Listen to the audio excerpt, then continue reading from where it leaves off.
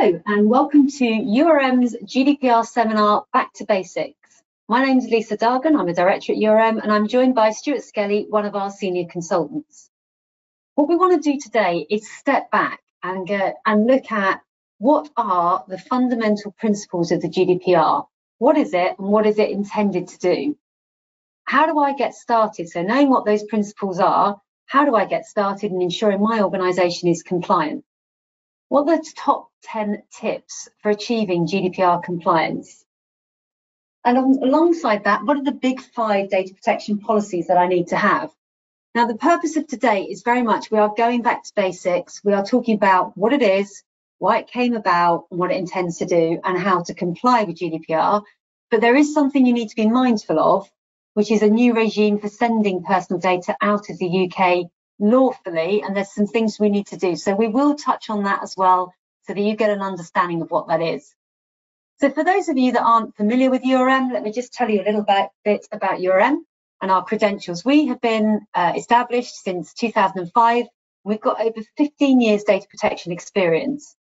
Our team, we've got a team of data protection consultants, and they are, certainly since the advent of the GDPR and prior to that, have spent a lot of time doing gap analysis, identifying where you're compliant and where you need to improve, and supporting compliance projects.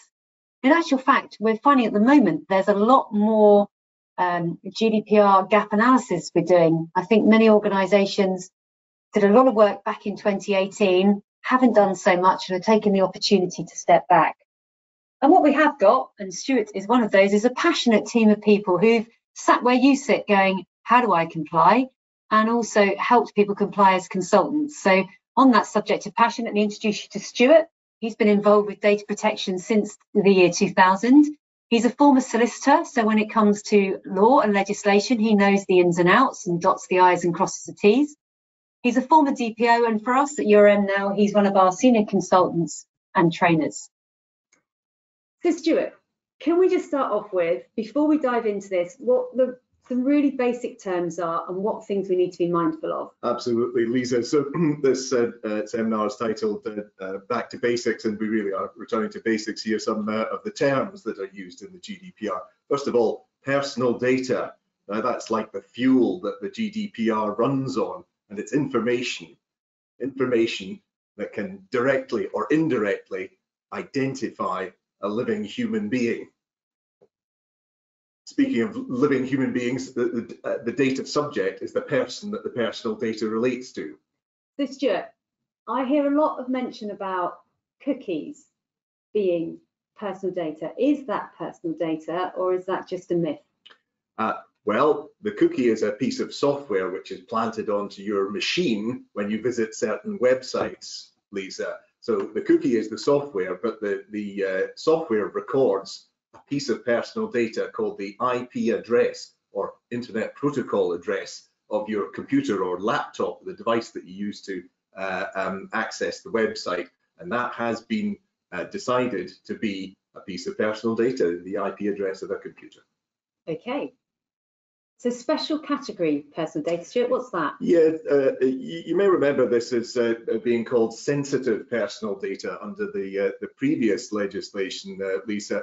It's information which is particularly sensitive, and the disclosure without the permission of the data subject, the person who it's about, would cause particular harm to that person. So it's things like health information, their race or ethnicity, their political opinions or religious beliefs, trade union membership, sexual orientation, that sort of thing. Okay, and Stuart, just before we press on, probably as you're aware, everybody, there's questions, and if questions come up that are relevant to the subject, we'll answer those as we go along. So is an official mail ID personal data? Official mail, so an email, someone's email address. Email address, it can be, for example, xyz@gmail.com wouldn't be personal data, but fred.blogs at yahoo.co.uk is, because obviously it contains Fred Blogs' name. Got it. Even if it's a company address like fred.blogs at abclimited.co.uk, that's still personal data.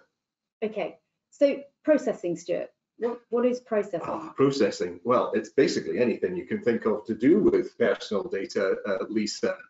So that would be collecting it, sharing it, sending it, storing it, even deleting personal data counts as processing.